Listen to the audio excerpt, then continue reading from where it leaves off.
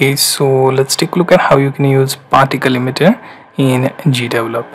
So first thing, make sure to download GDevelop app and open that. Make sure to create one demo project from scratch. Okay, so here you can see I don't have any objects added to my main scene. So when I run this, it should only show me the background of my choice. Now first thing, I want to add a background. Let's go with tile sprite. Let's add new image. Okay, I'm going to add parallax image here. Give it a name as background. Click on apply and then drop this tile on screen and then expand. Okay, now notice that I may have to adjust its height as per my option.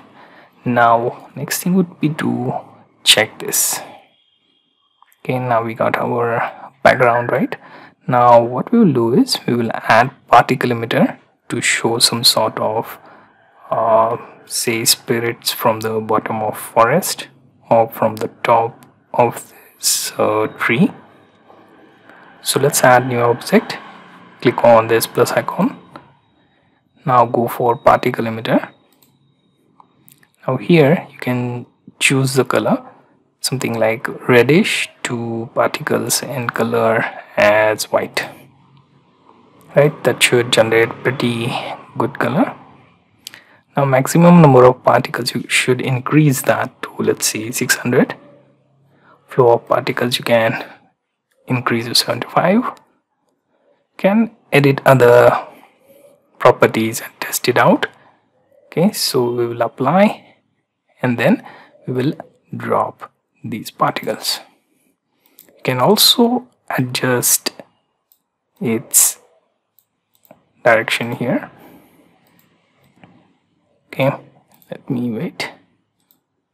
Right here you can change its direction from bottom to, let's say, top. Right, save this and then run your project, and here you can see it is showing constant change in color from this red to white. You can change it to any other color and also change the placement to make it more lively. Okay, so we'll do that. I'll edit this. Let's change this to yellow. Right. Okay, so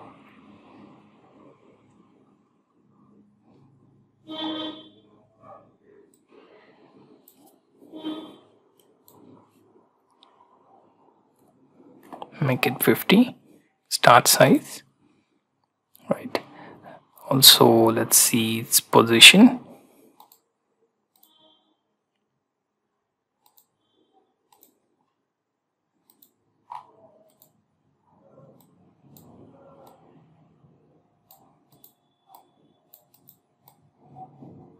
Let's change it to somewhere here.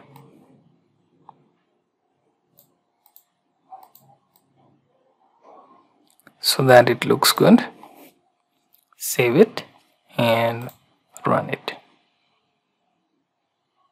Okay, right, so you can adjust the position of that particle emitter based on your background.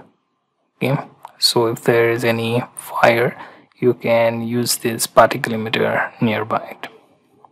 Okay, you can also make different effects out of it, like if you want to make some effect for, let's say, some leaf dropping from the top, or if you want to make it look like some wind is going on, you can make those effects by experimenting through this particle emitter properties.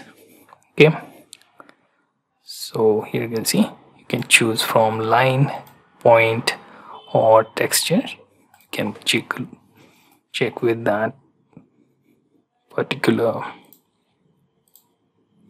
line. Okay, here you can see extremely small, but it looks good, so we'll experiment with that. Okay, so you can see line length, go with 10 if you want. The more line thickness, you can go with 5, right?